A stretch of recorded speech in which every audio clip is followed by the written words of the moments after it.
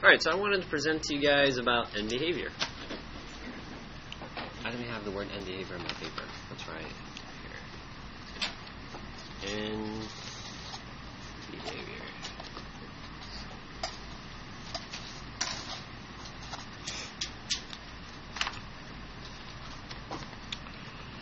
Alright, so I have a graph. I have some continuous graphs. And before you took Algebra 2 or maybe Algebra 2, all they cared about was these arrows.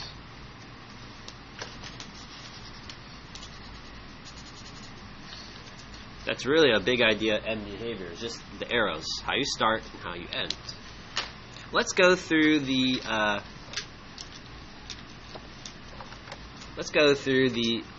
what axis is this, class? X-axis. Let's put a person here, that's you. And then if you go to the left on the x-axis, it's what? Negative what? And then to the right?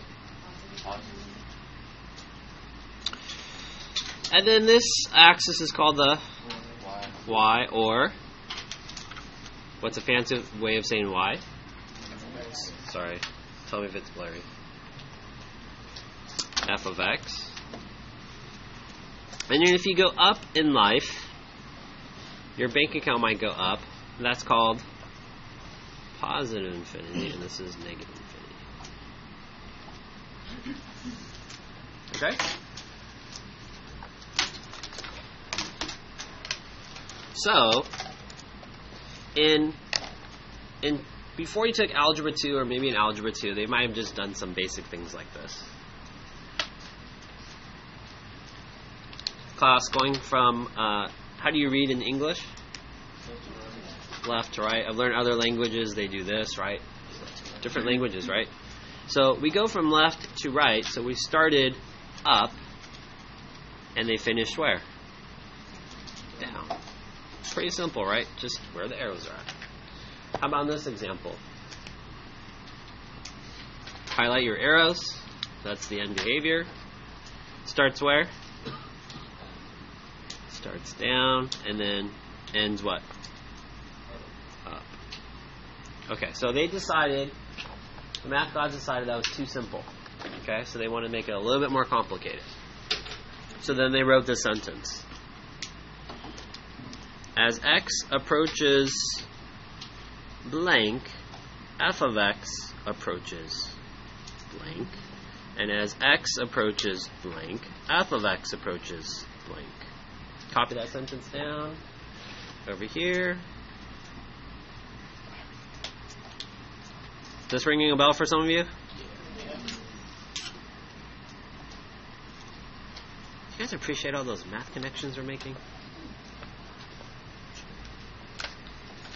Okay, what does this mean? As x approaches, or you're approaching or walking, everyone say always. You always have to have one of each. Positive infinity, negative infinity, and then because we're doing two examples, I'm just copying and pasting, right? Positive infinity, negative infinity. Okay? And that's why I drew the band. Because if you're going towards what direction is this? To the right, then the f of x is up or down. What happens as you go to the right on the roller coaster? You go down. So that would be negative infinity. Do you see that? And then as x approaches negative infinity, what's happening? The y values are going up. That would be positive infinity. This is just a fancy way of saying up. This is a fancy way of saying left. Left. This one we're going up. This one we said we are going down. How about over here? As you're going to which direction? You're going to the right. What happens to the graph? How do you say up? Positive infinity on the f of x to the y values. As x approaches negative infinity, which direction? You're going left. What happens to the man?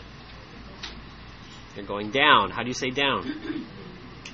Negative infinity. Okay? Alright, last part. So now, they said this was too simple for you, so they decided to add this word called a limit. Isn't that crazy? Same thing.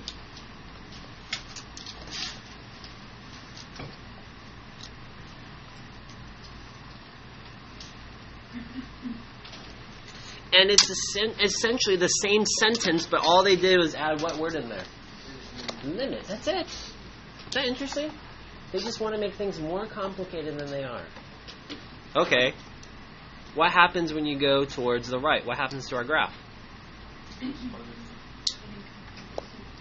Where's it going? Up or down? Down. How do you write down? Negative infinity. See that? As x approaches negative infinity, what's happening? Up. How do you say up? Positive infinity. That's it.